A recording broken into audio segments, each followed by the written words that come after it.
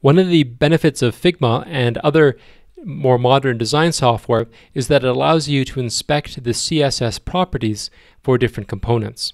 If we select the outline button component on the left, or the frame, we see that it has a width, a height, and a position as part of the CSS. The very first line of the CSS is always the name of the component, and so you notice that this here matches this here.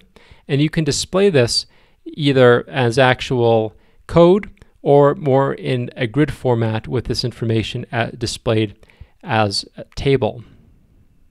You can also change how it displays the CSS to also be iOS or Android markup depending on what type of software you're developing for. It's important to realize though that this button has multiple layers.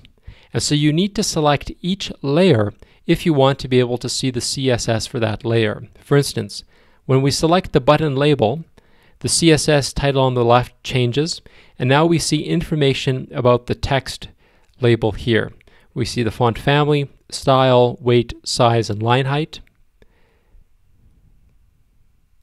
And then when we select the button platter, or the actual background of the button, we see that there's further CSS information, for instance specifying what the border is, what the border color is, the border sizing, and the radius, for instance.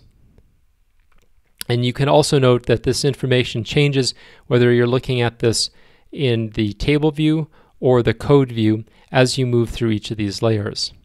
Unfortunately, the way which a component gets built in this user interface software does vary slightly from how you would code this in pure CSS.